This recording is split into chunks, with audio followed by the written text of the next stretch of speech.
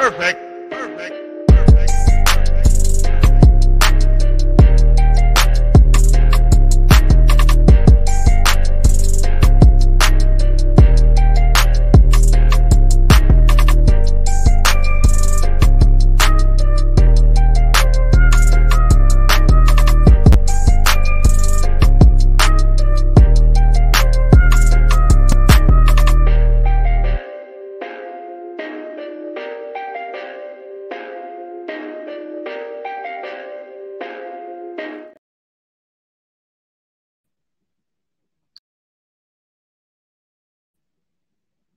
All right, everybody, what's going on? And welcome to today's edition of SWAC Talk. Of course, this show we cover the SWAC inside and out.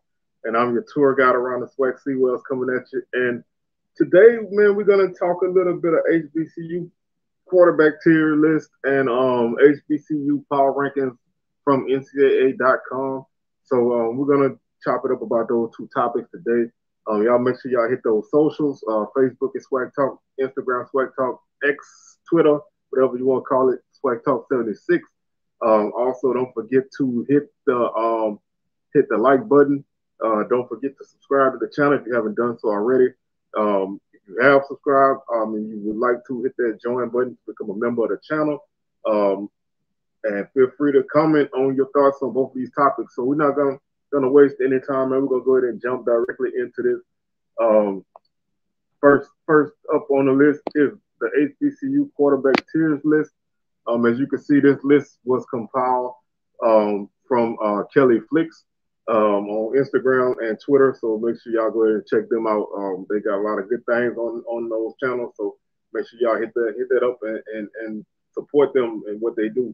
I don't have any major problems with this list. I just wanted to share my thoughts on it. I do have a couple of additions to put on there and a couple names to move around, and a couple of guys I think who may not should be on the list, but I don't have any major problem with this list. This is actually a really solid list.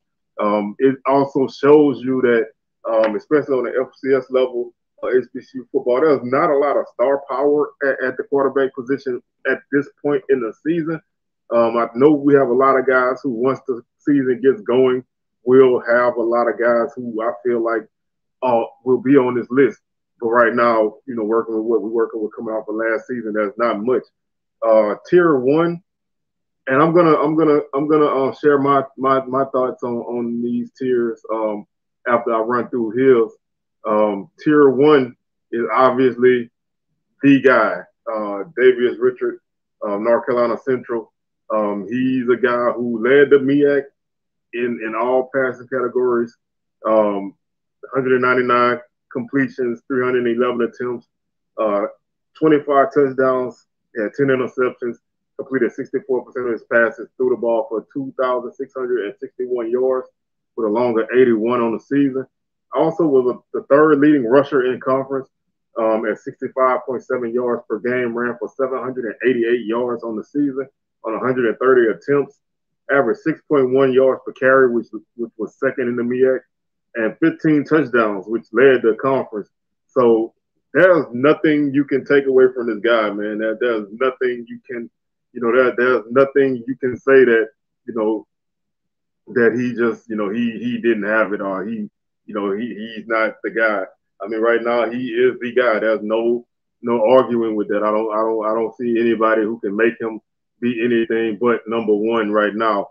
Moving on to tier 2, and like I said, I'm gonna go through his list, and then I'll make my additions as I get to them. Tier 2 is Jeremy Musa from Florida A&M, 225 attempts, 225 completions, 393 attempts, 21 touchdowns, 10 interceptions, 2,730 yards, completed 57% of his passes with a longer 63, averaged 248 yards per game.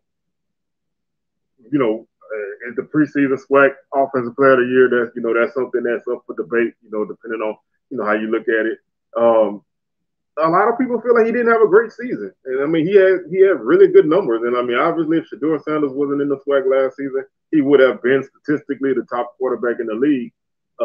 He had some up and down games, was really bounced around, had multiple coordinators in his time as a college quarterback. Really, this was his first real opportunity, and I thought he made the most of it. I mean, obviously, consistency could be something that can be attained, but I think he's solidly right now a tier two guy. A guy who is right there on the cusp. Not really the top guy, but really in that mix for that spot. The next guy on his list is Quentin Williams from Howard. This is a guy I've seen on a lot of people's lists at a high level.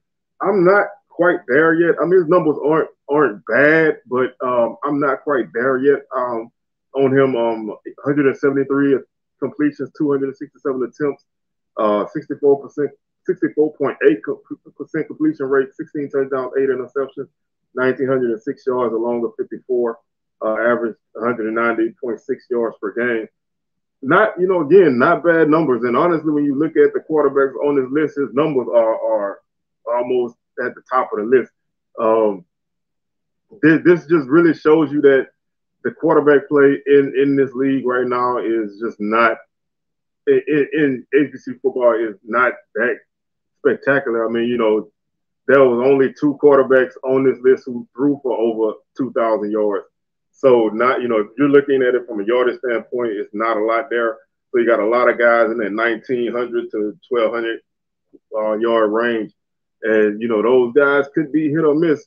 I have Williams as a tier 3 guy, and that's only because I don't really feel like he necessarily just took over a lot of games. And I think to be a tier 2 guy, you need to be a guy who who you fear going into games. And I don't think they had that because they had such a powerful running attack at Howard that I don't think he really had to do a lot. And that kind of makes me still wonder where he was. He was number 20 in the MEAC in rushing. He ran for 172 yards, so not really a guy who carried the ball a lot. So that he don't really have that as another option. But tier 2 is not egregious. I just feel like he's a tier 3 guy. So that's where I stand on him. Again, no real knock on him. I just don't really feel super comfortable with him as a tier 2 guy. Next guy on tier 2 is Andrew Body from Texas Southern. This is a dual threat guy. Finished the season with 141 completions, 259 attempts, 56% completion rate, 1,807 yards, 13 touchdowns, 6 interceptions, 65 yards was his long, 164.3 yards per game. Passing, finished the season rushing for 652 yards, averaged 5.6 yards per carry with 7 touchdowns. Excuse me, no, sorry. Excuse me, he finished the season with 576 yards, 4 touchdowns, 4.6 yards per carry, and 125 carries. And these numbers, people say he had a bad season. I don't think he had a bad season. I just don't think they threw the ball as much as they probably could with him.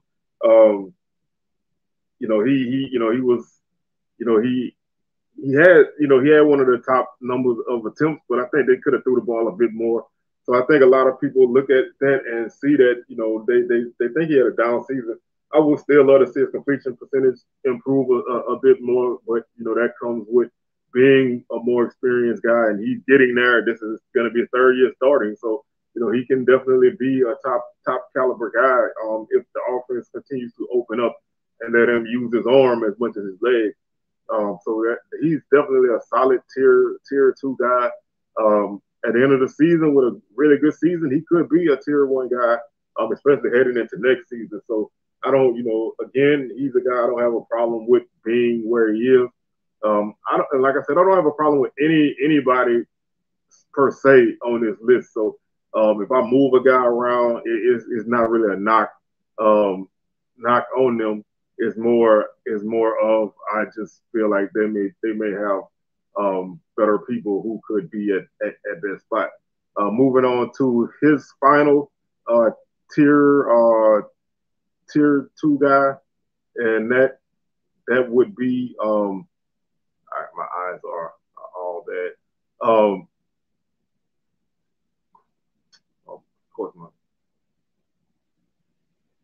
Of course my computer is acting up. Y'all give me 1 second.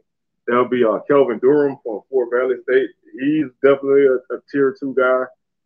Finished the season with 147 completions, 242 attempts, 16 touchdowns, 4 interceptions, 1,994 yards, completed 60% of his passes. Definitely a really, really good quarterback right now. He is the top returning quarterback in the conference. All conference guy. Definitely could be a guy who could be a big threat for the Wildcats of Fort Valley, and could be the top SIAC quarterback. So I don't really have a problem with that. I think he's a guy who deserves to be where he is, and I kept him on my list at that spot. The next guy, moving on to tier 3. This guy I actually put on tier 2 as I work through my technical issues, y'all. I apologize. Let's get this straight. And that would be Isaiah Freeman from Lincoln, Pennsylvania. Definitely a guy who can run the ball. He finished last season with 86 carries for 382 yards, average 4.4 yards per carry with 4 touchdowns. Finished the season passing, was second in passing, 117 completions, 237 attempts, 13 touchdowns, 3 interceptions, 1,667 yards. He did complete 49% of his passes. If there's anything that, obviously needs to be improved, and I can see if you use that to not have him as a tier 2 guy, I don't have a problem with that. But I think his dual threat ability and his lack of interceptions in 9 games is a good thing. Obviously, that 49% completion rate definitely needs to be improved. So if that's if that's the one thing that you look at, then I don't have a problem with that. That could be obviously the difference between being a tier 2 and a tier 3 guy, because a tier 2 guy definitely needs to be a guy who keeps the offense moving in a consistent manner. And if you're a 49% completion rate guy, then you can stymie your offense. But I like his dual threat ability. That's the reason why I put him at 2 and move Williams down to 3. But if you want to use the completion percentage, then Williams deserves to be in that spot instead. So that's why I said a lot of these are kind of give and take. I don't really have any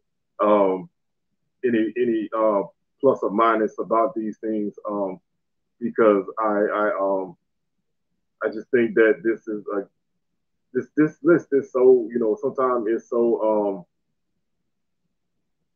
sometimes it's just so fluid that you can't discern different guys. But moving on to tier 3, my next guy on the list is another guy that I had at tier 3. He had some injury issues last season, but his overall body of work, I think, speaks for itself. And that's Traylon Ellis from Tennessee State. Last season, he played and started in 10 games. He was 153 of 279 for 1,807 yards with 8 touchdowns through the air. He also ran for 4 touchdowns and 55 yards on the ground. Didn't really have a great season. A lot of people felt like he had a kind of up and down season. He got injured off and on throughout the season. But he was a guy who came from Austin Peay, who was the co-freshman of the year in 2021. So that, he was a guy who earned second team All OVC, was a sophomore All American at Austin Peay, and his body of work, I think he's a body of work guy. Last season his numbers weren't spectacular, but when you look at his overall body of work, you can see that the potential is there. And if he's healthy, then his numbers are going to be really good. So I don't have he's a guy who I don't have a problem with being tier 3. If he's healthy, he could be a tier 2 quarterback because he's shown that he can do it. just looking at his numbers in 2021, he threw for 19 touchdowns to lead the OVC. He led the OVC in passing yards with 2,625 yards, 268 yards of total offense per game, 192 of 254, 67 yards on the ground. Not really a super runner, but he's a guy who can make things happen. So I look for him, if he's healthy, to be a guy who at the end of the season could be a tier 3 guy. A tier 2 guy. So I don't have a problem with him being at 3. I feel like he's the guy who is a body of work guy, and that's why I put him. I kept him there. If he's healthy, then I would easily bump him up to tier 2 because his numbers should be really good. The next tier 3 quarterback we have is Trezon Conley from Prairie View. 122 completions, 208 attempts, 11 touchdowns, 6 interceptions, 58.7% completion rate. Long was 45. So, he played for a team who didn't really throw the ball that much. He had 208 attempts, which, for a quarterback who didn't really split a lot of time with people is not, that's one of the lowest completion, one of the lowest number of attempts of guys in the conference who didn't necessarily split time with somebody. So they didn't, Prairie View didn't really throw the ball that much as a team. So you can look at his numbers and see why they are as they are. Prairie View only attempted 317 passes on the season, so not a lot of passing attempts for the team as a whole. But he was a really, really solid quarterback. Definitely his strength was on the ground. He finished the season number 5 in rushing with 663 yards on 126 attempts, 5.3 yards per carry, and 13 touchdowns with a long of 71 average, 66 yards per carry. So his dual threat ability definitely keeps him on this list. If his passing numbers can improve, then he could be a guy who bumps up, but he's a solid tier 3 guy, mainly because his team doesn't pass the ball that much, so he doesn't get a chance to show necessarily what he can do with his arm. So, because of that, you can't really put him too much higher than where he is. Now, my first disagreement really with this list is Miles Crawley. And I don't have anything against Miles Crawley. I think Miles Crawley is going to take the job at Grambling. And I think that he's going to be a really good quarterback. I think, he's been waiting for this opportunity to shine. But I just can't put a guy who doesn't have a lot of action. I can't put him here over guys who have played or started, bulks of their season. His numbers aren't bad. That he played, quite a bit off and on through his time at Bama State, due to injuries to other quarterbacks in his time.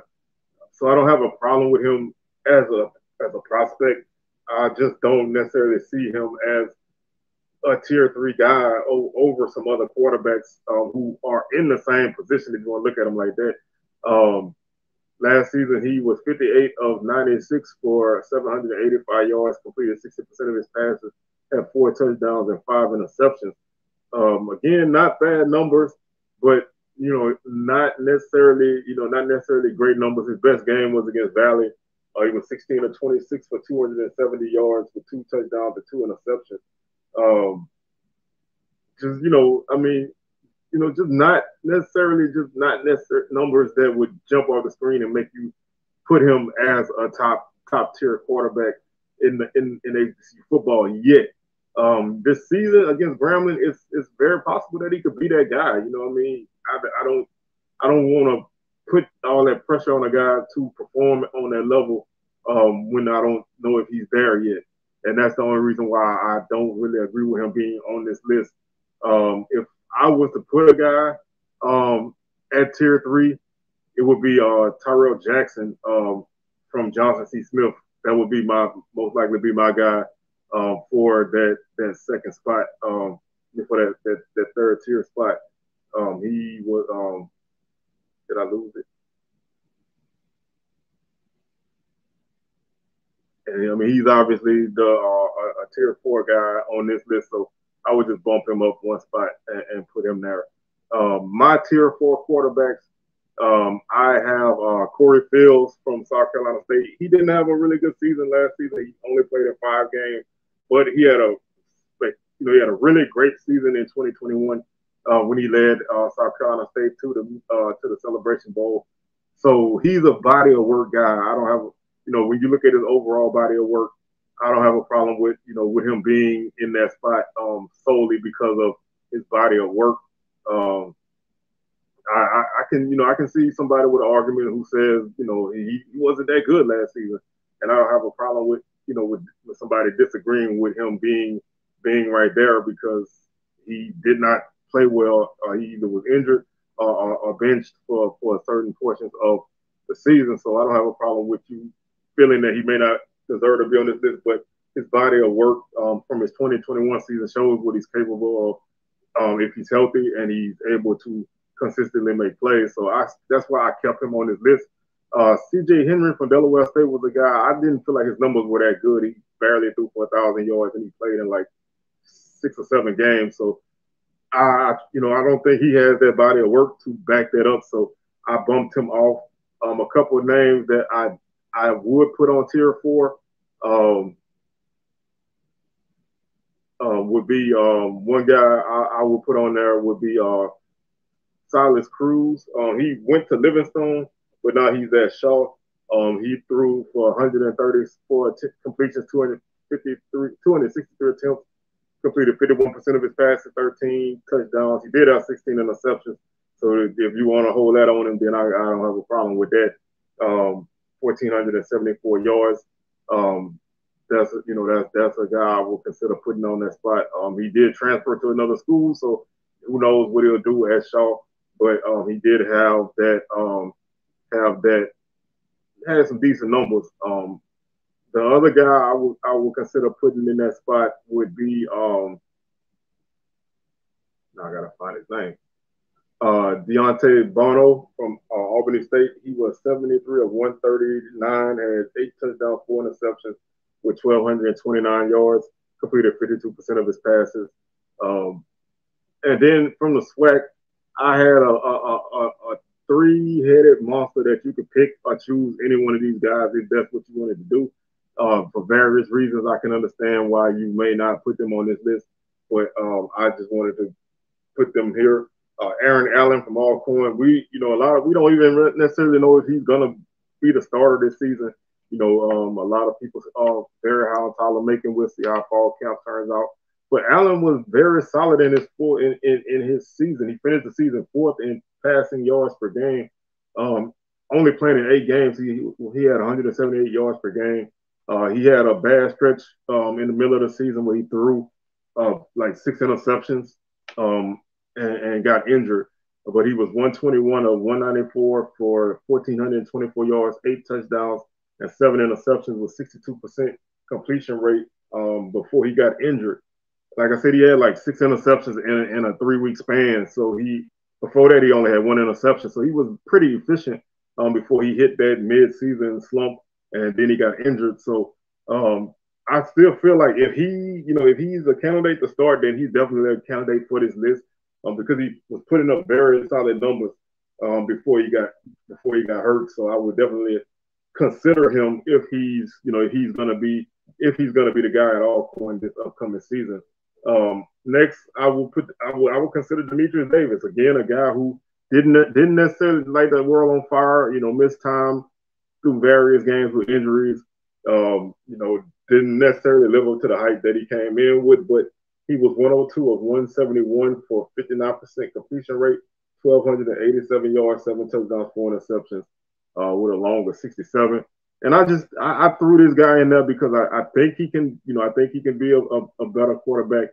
He split time with another quarterback, so his numbers aren't great. Obviously, his interception numbers could be lower, but that's Xavier Langford. He was 110 of 198 with 6 touchdowns, 7 interceptions, completed 55% of his passes with 1,252 yards. And he split time with Quincy Casey, who was right behind him in conference play with almost identical numbers. So, I'm not saying all 3 of those guys could be on this list. I would say, if you want to put one One of them or none of them, that would be fine with me. But I just wanted to give some other names, to put in some of those spots, because I think a lot of times, when people disagree with this, they don't necessarily say why or give any other suggestions. And these are not our lists. So if you want to make your own list, then you can make your own list and have somebody else tear your list up. But I didn't want to make this like it was a shot or a quote unquote response. I just wanted to talk about it because I thought it was a really solid list. It was just a couple names that I felt I would take off or put somebody else on in those spots. So that's that's the HBCU quarterback tier list. Again, a really good list. I liked it a lot. Um, just had, like I said, a couple of alterations here and there, but other than that, it was pretty solid. The last thing I want to talk about today is the HBCU 2023 power rankings preseason from NCAA.com. They're calling it the Road to Atlanta. I'll just go down the list. Number one is North Carolina Central. They are the defending HBCU champs, MEAC champs, Celebration Bowl champs. They are a team who is picked to win the MEAC again, and a lot of people feel like they should be the preseason pick to win the Celebration Bowl again. Our next team on this list would be um, Florida A&M at number two.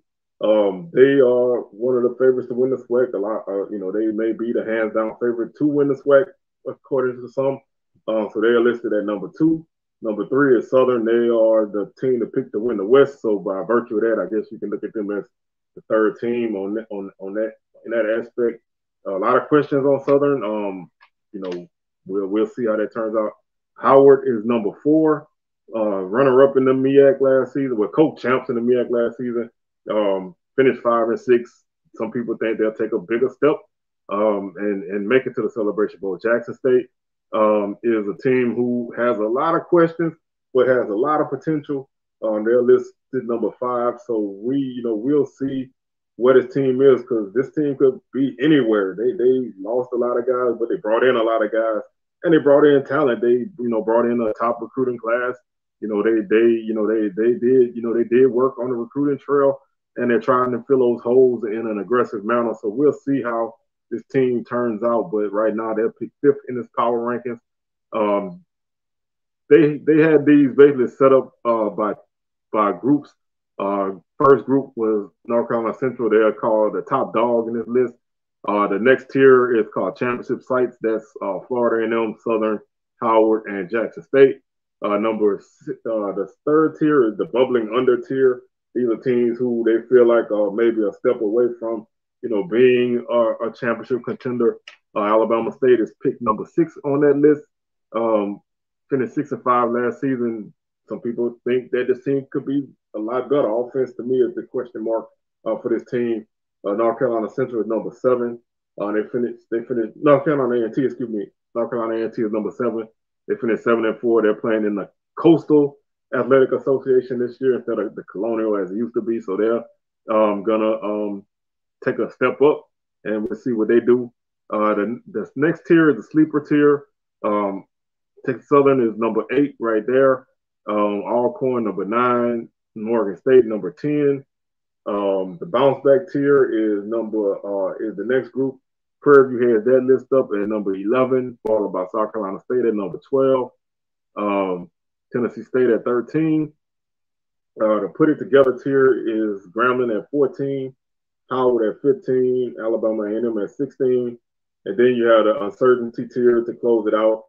That's Valley at 17, Delaware State at 18, Bethune-Cookman at 19, Norfolk State at 20, and Pine Bluff at 21. So that's the tier. That's the power rankings heading into the season.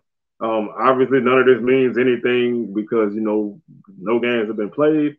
Once the games start to be played, we'll see. Hopefully, this is a week by week thing for them, and if it is, I'll keep it updated and I'll see where things go. So that's gonna do it for today's show, man. I'd like to thank y'all for tuning in and rocking with us, and we'll be back with another edition of SWAC Talk on Wednesday with our Texas Southern preview, followed by our UAPB preview on Sunday.